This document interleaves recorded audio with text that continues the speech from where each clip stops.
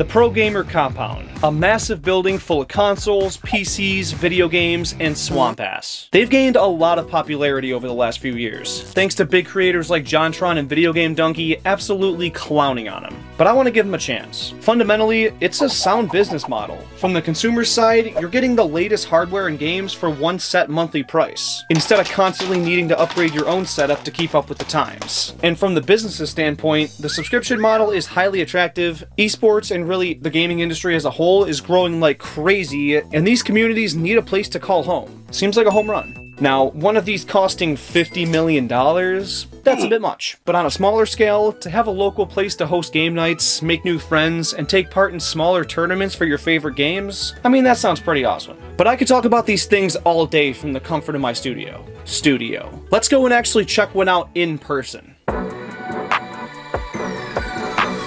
Alright, so I'm here in Columbus, Ohio to check out the one and only Game Arena. Our buddy Spencer works there. He's going to give us an exclusive behind-the-scenes tour of the joint and answer some of my burning questions. Let's check it out. Yo, look who it is. Welcome. Woohoo! Welcome to Game Arena. It's on my video. Oh yeah, we got the I know I made that overlay. We have over 40 gaming PCs in here, high-end. We actually have more in our storage unit, but 40 is like a good amount to actually have in location. We have the rows, we have the private cubbies that gives you kind of like a little bit of a private feel. Even more private is to your right, which is the tournament rooms. 2 tournament rooms whenever we're running like our competitive tournaments. Like last weekend we had our Call of Duty tournament, which is the largest amateur one in the United States. We had 60 teams compete for $8,000. The finals were in there. Over here, console area, we have our old school / new school Polycade. It's free to play, so people can come in here and get stuff from the bar. More console play, PS5's one of our favorites. Can you play Mario Kart with that wheel? Not yet. Full service bar, great kitchen. For up here, we can do like a multitude of different things. We can use it as a private gaming lounge. We can use it as like, if we have a larger tournament, we can bring in those PCs that I was talking about, line this whole wall up. Same with consoles, so if we're running like a large Smash Bros tournament, we can do that. We've done stuff with Ohio State football, we've done stuff with Ohio State basketball, the Columbus Crew, where we'll actually rope this section off. And so if we have like a special guest or whatever, we'll have this area for them. In here, it's probably a mess as well. So only for authorized personnel, I can't. I'm giving you permission. So whenever we're streaming anything large, in-house or out-of-house, so server, I know the few times we've met, I've told you about, I'll actually show you our server and it's separate.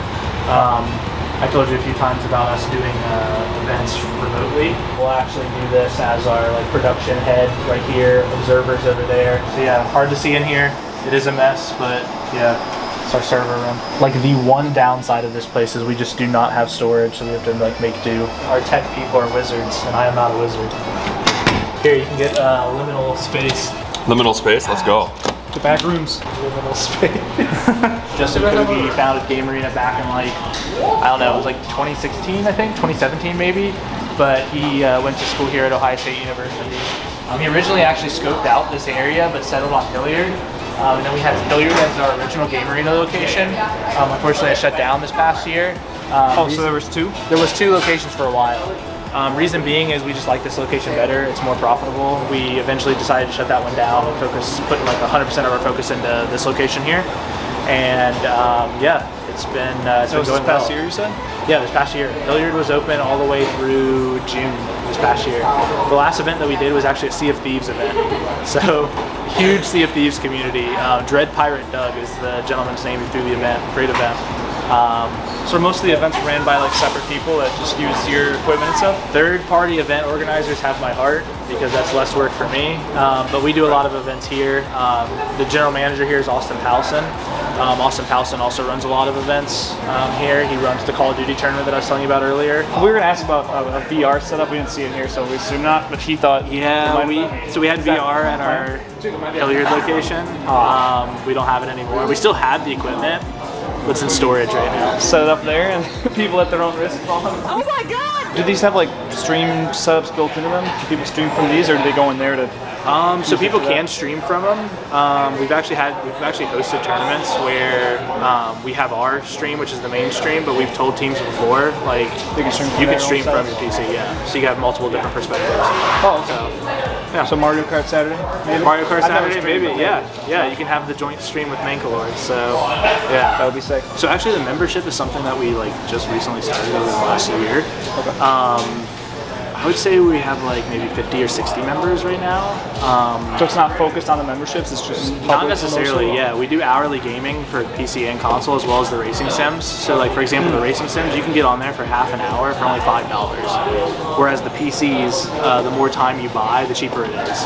Oh. So what I usually tell people is if they want to be a member at Game Arena, like if you come here twice in a month, it pays for itself.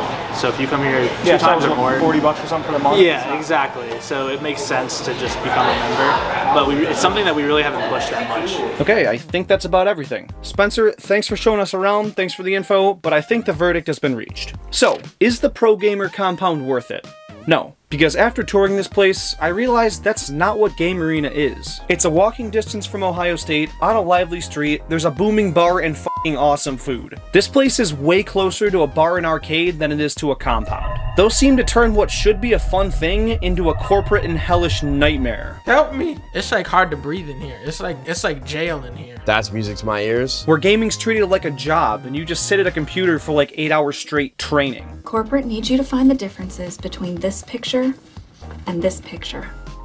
They're the same picture. That's just not what gaming's about, or at least what it should be about. And even I, as someone who's more involved in the industry side of things and takes games a little too seriously, I can admit that video games are first and foremost about fun. 99% of people who play games do it as a hobby, so making a place that caters more to those people makes a hell of a lot more sense than a place exclusively for the sweaty 1%ers. This place has the perfect balance of everything. It's got a lively esports scene, big weekly and monthly tournaments, and also plenty of room for casuals, with this nightlife bar vibe that just makes it a great place to hang. A place where people who like video games can meet other people like them, turning the hobby from one of isolation in your cave to one of socializing and making new friends. Does that mean they shouldn't push memberships at Game Arena? Well, no, because like Spencer said, if you go more than twice a month, it pays for itself. But that being a facet of the company and not the focal point is definitely the way to do it. It takes the best aspects of the gamer compound and a more traditional bar setting and combines them. And in my opinion, that layout should replace the more conventional gamer compound idea.